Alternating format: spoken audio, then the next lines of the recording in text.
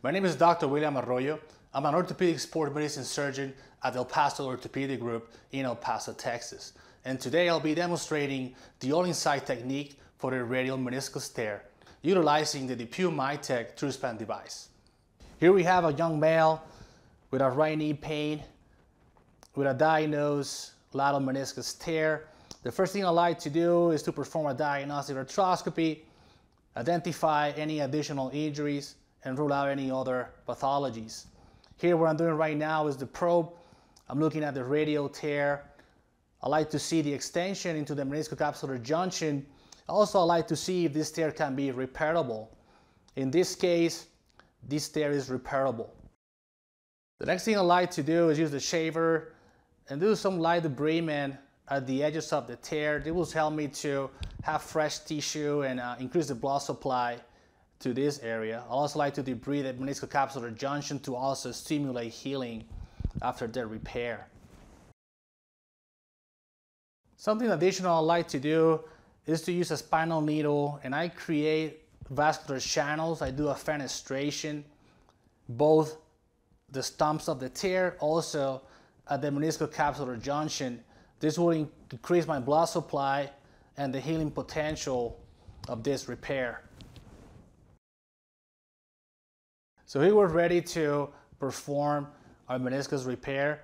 The first thing I like to do is just put the skid that comes with the kit, and I like to put it right in the right direction where I want to put my implant. This will help me to avoid any condyle damage, and also will guide me to where I want to put my implant. The first thing I like to do is just be a couple millimeters from the meniscocapsular junction and a few millimeters from the edge of the tear. I deploy the first implant, and at this point what I like to do to help me deploy this implant better, I like to use my probe, and I always try to pull on the second loop, try to keep the tension on the construct. This will help me to avoid flipping of the implant into the meniscocapsular junction, and also help me tension the repair more carefully. Then I would just go with a suture cutter, and we just cut the suture flush into the meniscus. So we repeat the process. What I like about this implant is a few things. Number one, it's very ergonomic, it's very easy to use. The implant deploys very safely,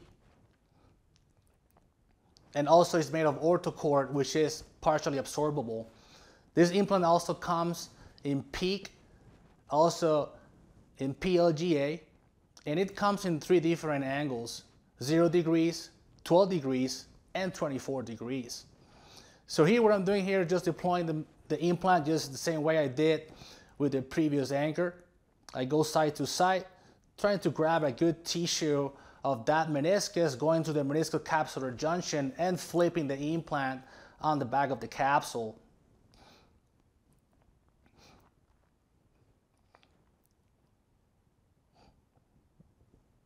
What I'll do right now is the same. I'll try to hold the second loop.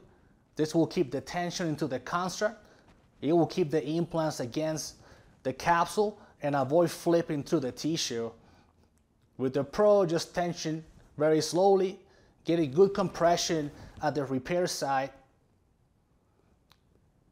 This way, finalizing our repair. Here we have a stable repair of a radial meniscus tear. I'm using the Pro, looking for stability, looking for any gapping at the repair site. Something else I like to do, I like to use a condyle pick and perform microfracture of the notch.